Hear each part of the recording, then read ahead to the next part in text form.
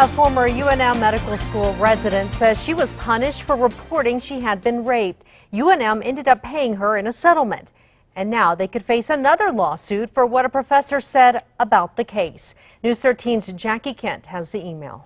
Jessica, the woman says UNM never investigated after she reported she was raped. Now she says they're complaining about having to pay her. When will UNM learn to start believing the victims of sexual violence instead of punishing? Attorney Lisa Curtis slapped UNM with a notice Wednesday, saying she plans to sue for defamation after what she says is yet another attack on her client, Cynthia Harold. Dr. Harold blew the whistle, and they punished her instead of investigating the sexual assault.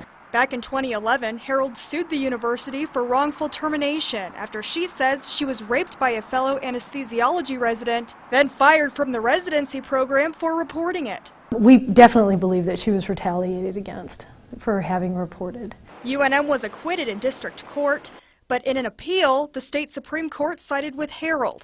She was awarded an undisclosed settlement in November. And it's what happened next that has UNM facing a defamation lawsuit. It's sort of shocking.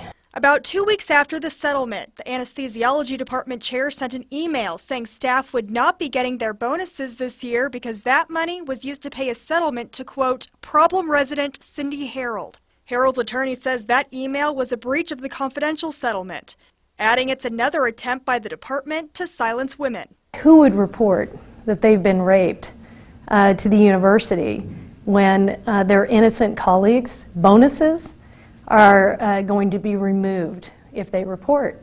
In a statement to KRQE, UNM in part says, quote, it's committed to constantly reflecting and improving how we avoid, stop, and address sexual harassment. UNM says each department in the School of Medicine manages its bonuses differently. It says funds from the anesthesiology department were used in this case, but UNM will not be releasing specific dollar amounts or details due to the confidentiality of the settlement. Jessica, back to you. All right, thank you, Jackie. Harold's attorney says the alleged rapist was never investigated, and he is now an anesthesiologist working in Austin, Texas. The district